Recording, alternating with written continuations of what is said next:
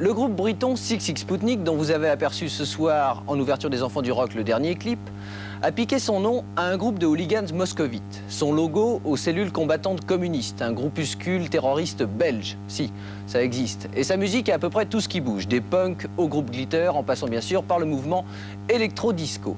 Quand on pense aux sommes colossales engagées par IMI Angleterre pour le contrat et la promotion du groupe, on ne peut que constater que l'essai d'intox généralisé n'a pas vraiment été transformé en succès populaire.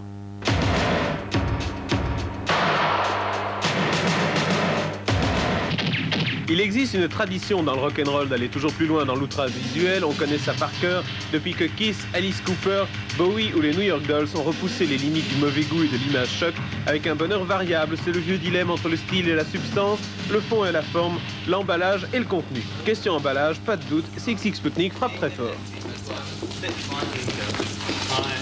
It was the first time that a group had really been formed on the idea that attitude and charisma was more important than initial musical ability, and then that we decided that, you know, if people looked great and had the right attitude, it was much easier to just be able to teach people to play drums or, you know, learn to sing than it is to teach someone charisma, which is impossible. Avant même que le premier disque soit sorti, Sigue Sputnik, composé de 4 zig et d'une spout, provoquait une méga campagne de presse basée essentiellement sur la somme que leur a versée IMI à la signature de leur contrat, pas moins de 4 millions de livres sterling, soit plus de 40 millions de nos francs.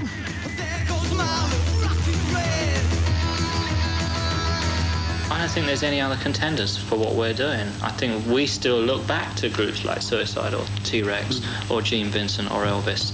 You know, every week we walk in the Virgin Megastore or wherever, desperately looking for someone who's just got a little bit of imagination. And I don't think any other groups have. Studio line from L'Oréal. Ils se proclament la 5e génération du rock'n'roll, un mélange de Gene Vincent et de Star Wars, et ils gèrent leur carrière comme d'autres lisent l'écho de la bourse.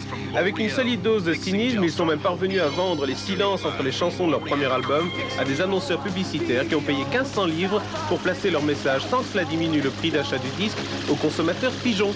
Mais cette stratégie s'intègre dans leur concept de groupe corporation, bien décidé à se vendre jusqu'à l'overdose. On disait déjà fast food, voici la fast music, les super cheeseburgers sonores des années 80. Nous avons demandé au leader Tony James comment il espère tenir le coup. We're smarter than the others and we have more ideas, and I think we'll last as long as we keep coming up with great, exciting ideas.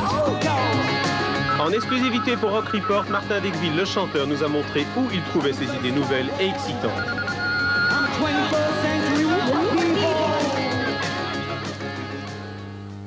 Le 19 septembre, vendredi prochain, démarre sur Antenne 2 la diffusion de Miami Vice, la série télé qui a littéralement fait imploser les sondages.